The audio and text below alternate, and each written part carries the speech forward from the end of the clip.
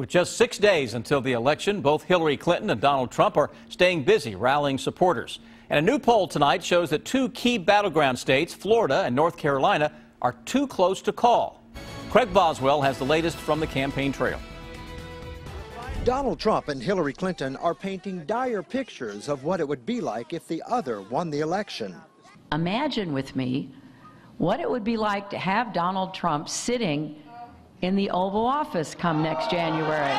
If Hillary Clinton were to be elected, it would create an unprecedented and protracted constitutional crisis. Trump was back in must-win Florida on Wednesday, pitching himself to minority voters. The African-American community and the Hispanic community are really understanding what's going on, and you see that right now.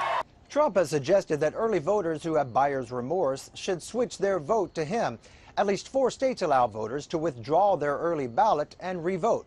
President Obama campaigned on Clinton's behalf in North Carolina, where early voting rates among African-American voters got off to a slow start. I hate to put a little pressure on you, but the fate of the republic rests on your shoulders.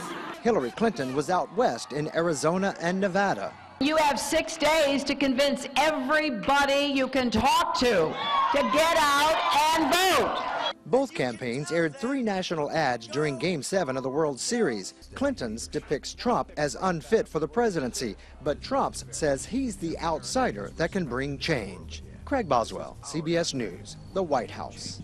President Obama will campaign for Clinton tomorrow in Florida, and Melania Trump will make her first solo appearance campaigning for her husband at an event near Philadelphia.